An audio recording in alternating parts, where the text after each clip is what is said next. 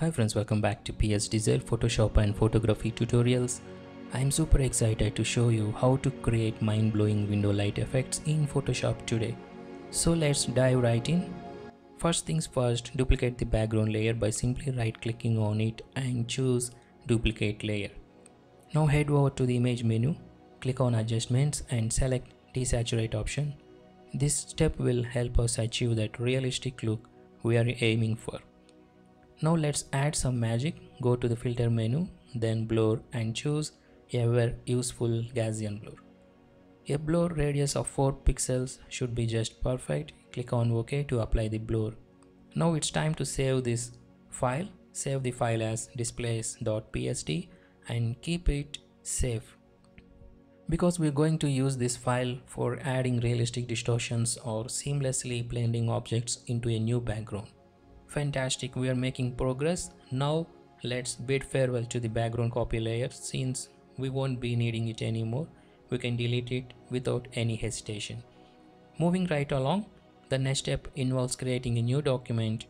Go to the file menu and select new. Choose a size that suits your workflow. I would recommend something like 700 by 500 pixels and hit that shiny blue create button. Alright, grab the shape tool now and draw a shape similar to the one shown on the screen, and remember to fill it with black color to achieve the desired effect. With the shape in place, switch to the Move tool. Now hold down the Alt and Shift keys for Windows users. If you are using Mac, hold down the Option and Shift keys, then click and drag the shape to make a copy. It will make a duplication. Now select all three shape layers, hold down the Alt and Shift keys again and click and drag to create additional copies of the shape. Keep going until you have the desired number of shapes. Good job so far. Now here comes the fun part. Go to Edit menu and select Define Brush Preset. Give your new brush a cool name like Window Brush and click OK to save it to your presets. Now it's time to close our current document, but don't worry, as you close it, you will notice that the newly created brush shape magically appears in your cursor. Now let's add a new blank layer by clicking on the designated plus button. Select white as the color or go wild and choose any color that complements your photos. Now to adjust the brush size, press the bracket keys. Click on the new layer and watch as the shapes magically appear on the canvas. To enhance the effect, change the layer blending mode to overlay, and boom, it's looking great already. Now to give your window shapes that extra touch of realism, press Ctrl or Command plus T to activate the transform tool. Right click on the layer and select distort. Now grab the middle handle and drag it downwards to distort the shape. We're going to mimic the appearance of light passing through a window.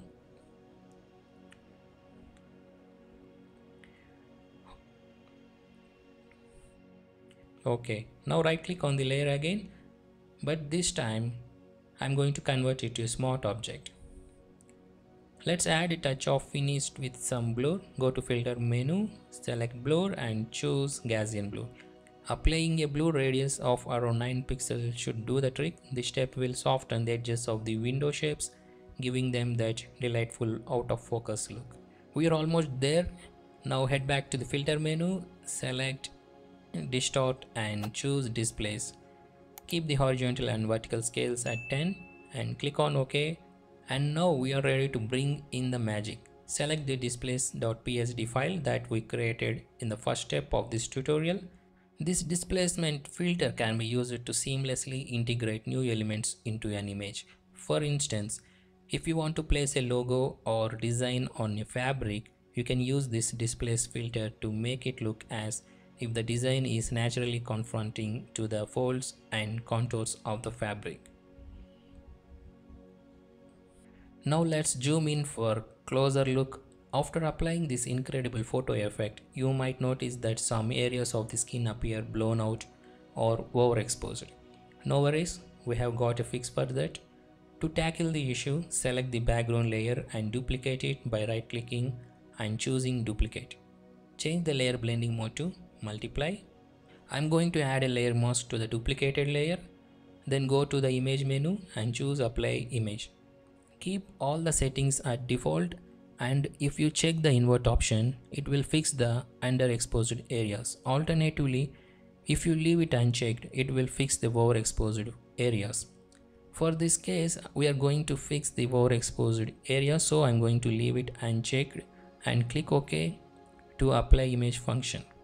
Just like that, the blown out or overexposed areas magically get fixed with this neat trick. And finally, you can select the move tool and you can move the window light around and place it wherever you fancy. Get creative with it. That's it friends, here is the before and after effect. I hope you enjoyed this Photoshop tutorial. Thanks for watching. Please like, share and comment. Don't forget to subscribe for more Photoshop tutorials. Hit the bell icon to receive notifications from this channel. See you guys in my next video. Take care and happy editing.